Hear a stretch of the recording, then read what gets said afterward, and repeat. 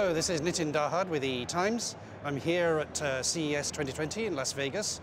I'm with Case Links, who's the general manager of the wireless connectivity for Qorvo. Hello, Case. Hey, nice to be here.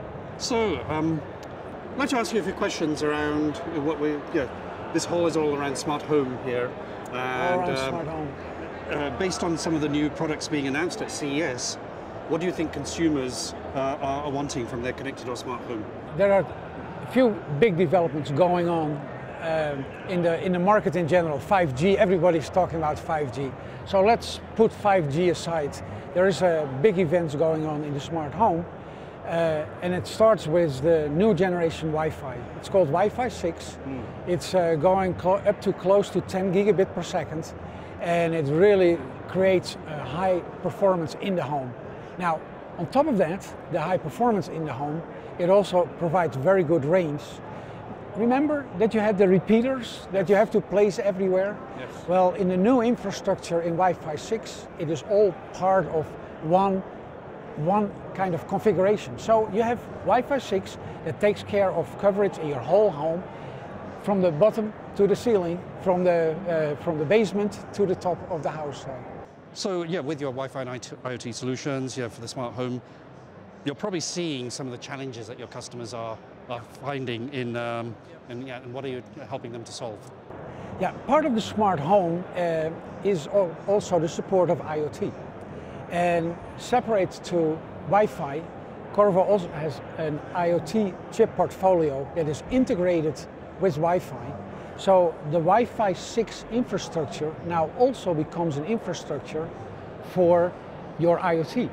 And when I'm talking about IoT, I mean Zigbee, I mean Bluetooth. So here is the interesting thing. You buy a piece of equipment, you don't know whether it's Wi-Fi or whether it's Zigbee or whether it's Bluetooth, it doesn't even matter. Your Wi-Fi 6 infrastructure in the home can talk to all these devices because it's inherent in the chip. It's inherent in the chip and in the technology that Wi-Fi 6 now is not only the backbone for high-speed data communication, but it's also the backbone for sensors and for actuators that are the core of the IoT. And will you see a lot of proliferation of sensors then because of that? Or? You see a lot of IoT applications. They're all one-offs. And I'm sure in your cell phone you have probably 10 IoT applications. For every application you have something. And we are in the early stage of the IoT. When the smart home has a connectivity for Wi-Fi and for all IoT devices, you go to a store, you buy an IoT device, and you don't know whether it's Wi-Fi or Zigbee or Bluetooth. It connects to your infrastructure and it connects to the internet, and you don't even have to worry about it. And I think that is the big breakthrough that the market has been waiting for. How do we get a uniform infrastructure? And I can tell you, many of the operators are looking at this concept to really provide seamless connectivity in their home. Between cellular and Wi-Fi? No, between IoT and Wi-Fi. Oh, IoT and Wi-Fi, okay. The cellular, it's a good point. There's another switch from outdoor to indoor and a seamless connectivity there to there. But what I'm talking about here is from IoT to Wi-Fi and vice versa. How do you see the smart home and IoT evolving in the next few years, and can you predict some technology advances? I wrote a piece, or actually somebody else wrote the piece, but I published it, talking about Wi-Fi 9 within the next 10 years. But give me your shorter term. I'm in the industry. My first presentation on Wi-Fi was in 1988. Wow. So more than 30 years ago. The big Wi-Fi launch was in 1999 with Apple. Okay. Where we had sold Wi-Fi to Apple and really, looked at a market breakthrough with the Apple Airport, you probably remember. This year we celebrated 20 years Wi-Fi. Right. That is the real celebration. Now, if you think about it, the first Wi-Fi was 2 megabit per second. Yes. The current Wi-Fi 6 is 7, 8, 9 gigabit per second. In 20 years' time, the data rate has gone up a factor 1,000, a factor 2,000, 3,000. So if you would ask me, what are we talking about in 20 years from now? I can only guess, right? Let me talk about your home in 5 years from now. Yeah. Your home in 5 years from now is has seamless connectivity capability in every room for every device. And you don't even know what type of technology you are using. That is the view and the vision that we have for wireless connectivity, and you will not even recognize compared to today. Invisible wireless. It's sort of invisible wireless. And in the real sense.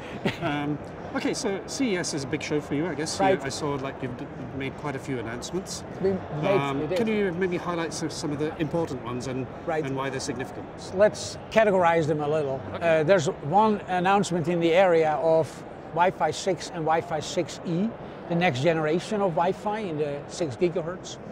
The second group of announcements we made is in particular in the front-end modules, because you want range, you want reliability, you also want small boxes, so you don't want a big sensitivity as well then. You want to have good sensitivity. Yeah. So all these things. So we have a series of announcements of Wi-Fi 6 related components and products that are playing there, and front-end modules.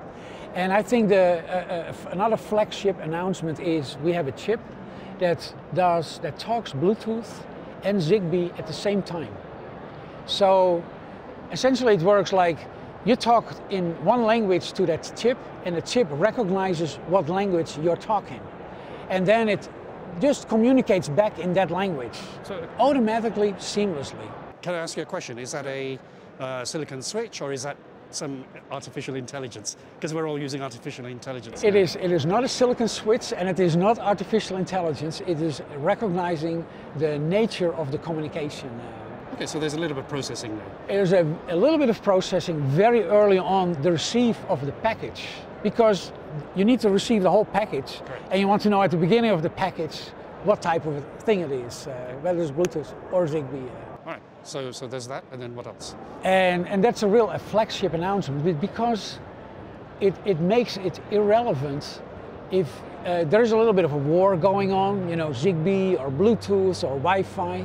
With this whole concept, it doesn't even matter as long as you have that chip in your configuration. Where the war ends up, you will be ready for the future. You'll be future-proof. So it's effectively like in the past we were developing multi-mode modems for cellular. It's the same, but then for indoor. For indoor, right? Correct. It's the same for indoor. And that's quite important, because then you can bring the cost down as well. Yeah. The cost is totally down. It's fully integrated. You don't need separate gateways to connect to routers. It will be all integrated in one box. Okay. And were there any other big announcements here for you? Well, is this not big enough? Well, yeah, I think I saw about 3 or 4 announcements, so I thought maybe... Yeah, well, that's why I grouped them and classified them. Okay. You know, Qorvo is a big player in Wi-Fi 6 and also in 5G, and we have announcement in 5G as well. Okay. And you know, in the way we look at 5G and Wi-Fi 6 is they're very complementary. Outdoor you have 5G, indoor you have Wi-Fi 6. Switching is seamless. And Qorvo is the company that can make this all together into one coherent solution. Thank you very much, Kees. So this is Nitin Dahad from E-Times, wrapping up with Kees Links of Qorvo at CES 2020. Thank you very much.